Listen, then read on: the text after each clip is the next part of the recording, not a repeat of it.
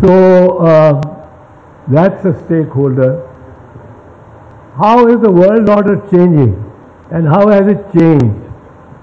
Over the last 30 years or 40 years, 30 years mainly, since GATT2, the world order has changed in a manner which has made China the net beneficiary and America and Europe the net losers, particularly America.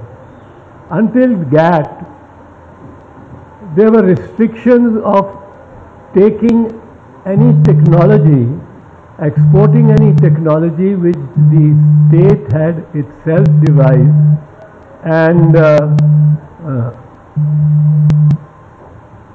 which the state had devised and taking it out. With GATT, not only could technology be taken out, but the manufacture and production of goods could be taken out and then re-imported as manufactured items.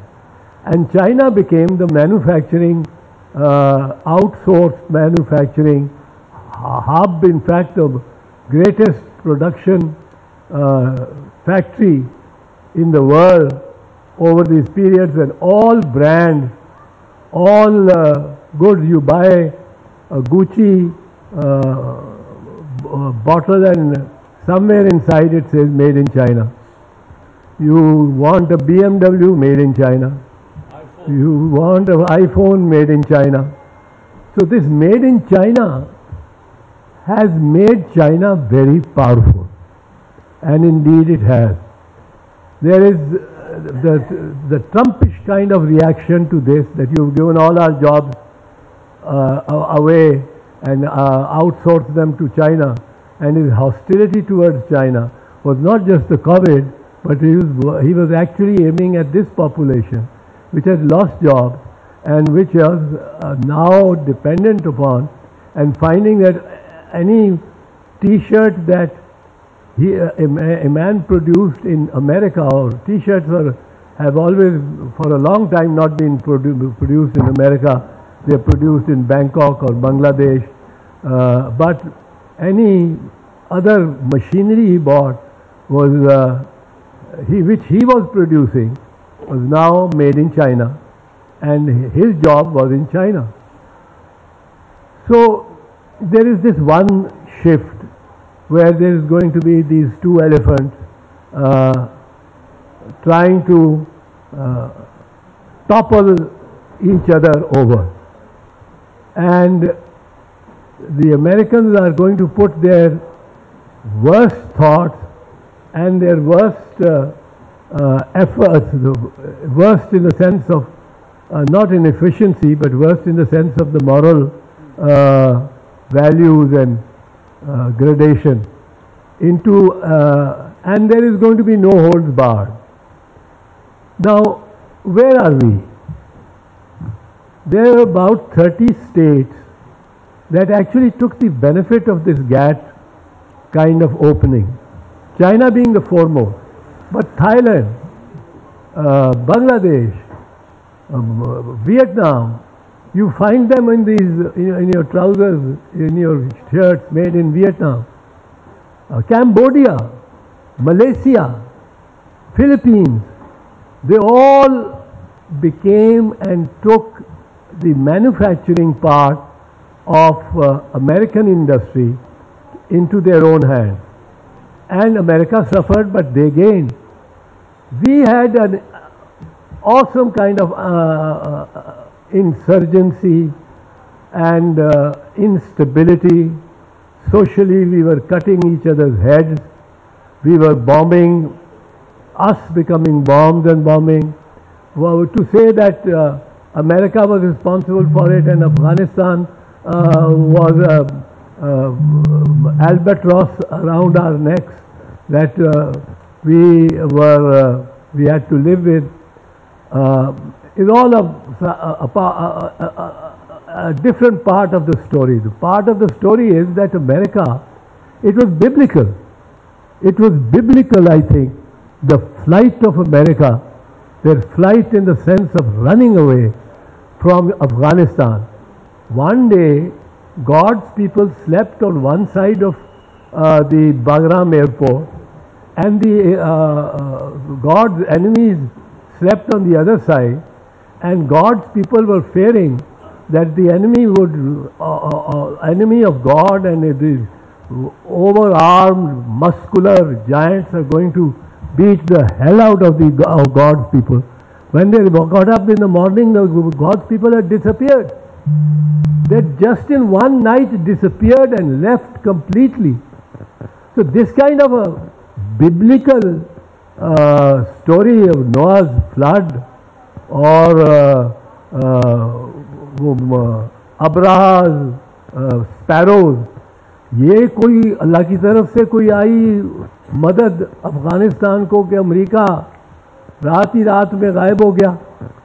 तो ये अफगानिस्तान हमारे साथ हमारे गले की घंटी, क्योंकि हमने इसमें बहुत इन्वेस्ट किया है और गलत इन्वेस्ट किया है। 1980s हमने इसमें इन्वेस्ट किया, अपने आप को इन्वेस्ट कर दिया, अपने आप को ही लगा दिया, जान ही देने शुरू हो गए, सिर्फ पैसे नहीं जान ही देने शुरू हो गए। तो ये एक मुश्किल रहेगी हमें, क्योंकि ये अफगानिस्तान मुश्किल रहेगा दुनिया के लिए भी और रीजन के लिए भी, और इंडिया भी इसमें पेनिट्रेट करके और इसको इस्तेमाल करने की कोशिश करता रहेगा। और हम क्या हैं? Last word, we when I think of Pakistan in a changing world order, I see us as a bullock cart with a huge barrel in it, which is our nuclear bomb, in the middle of Times Square. This is what we are.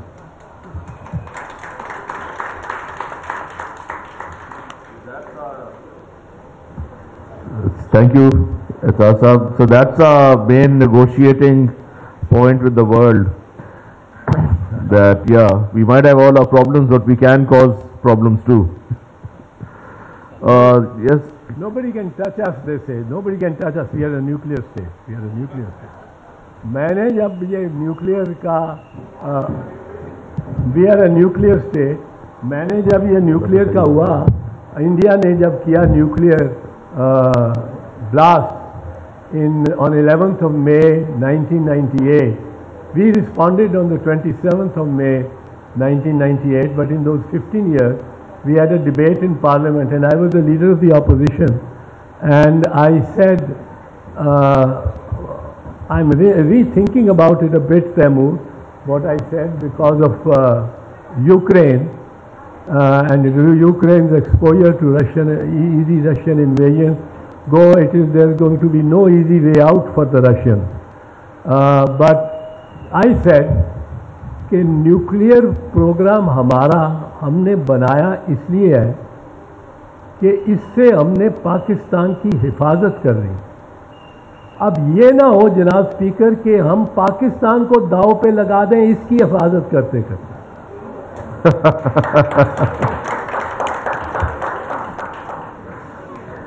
That's an interesting, it's always been a debate, and sometimes we specifically discussed that has the nuclear program or has a nuclear bomb, to be precise, actually made Pakistan more secure or less secure. So yeah, a lot of people talk about it. Ukraine probably puts the naysayers like me on the wrong side, quite frankly. Well, they were a nuclear power, and they actually gave up their nuclear program to the Russians in exchange for a security guarantee. A little more complicated than that. Okay. A little more complicated. I mean, do we really want to go into short? Huh? We don't want to go there right now. Please, please. Oh, short. Briefly. No, it's a little more complicated than that. They had the missiles in the launch thing. They did not have the codes or the capabilities. And also bear in mind that the very fact of trying to maintain thousands and thousands of missiles would have been crippling. So, I mean, while I understand the larger point, I am a big fan of nuclear weapons, by the way.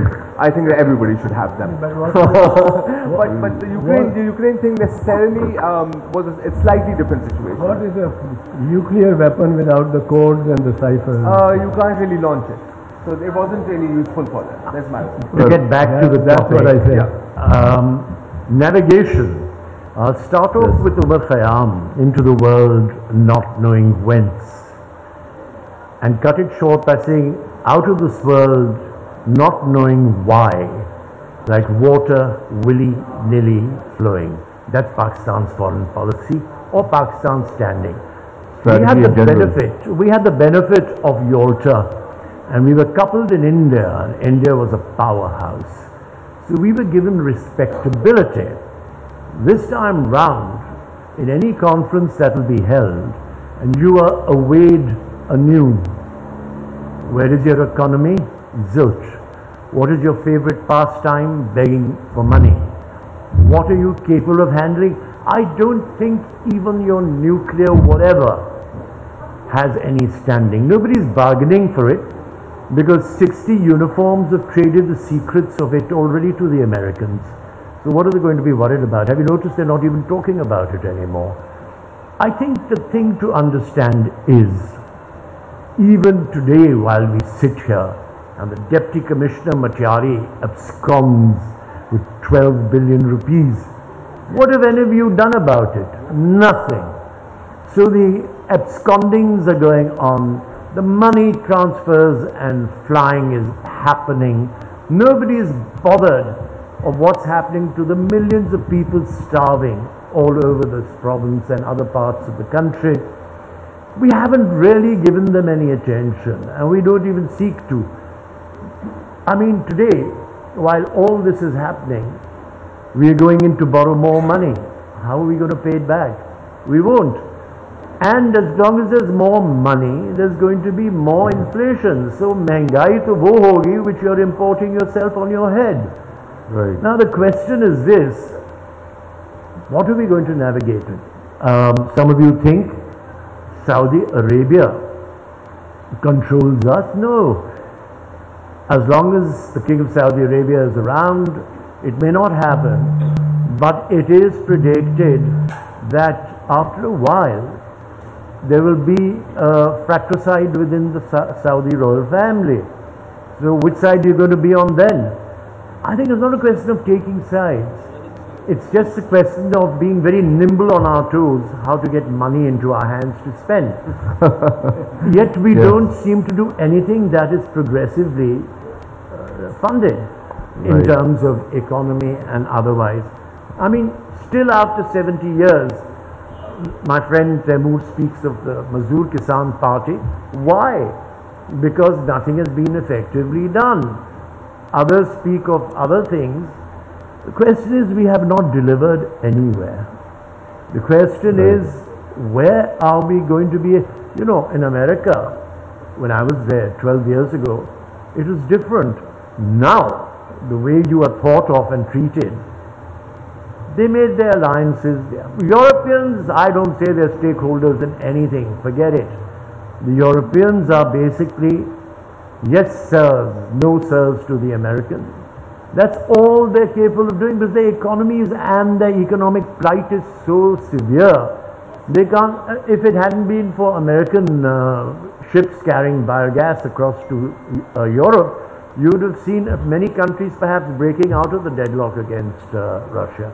So these artificial means of keeping things going, but we are not included anywhere in any of this.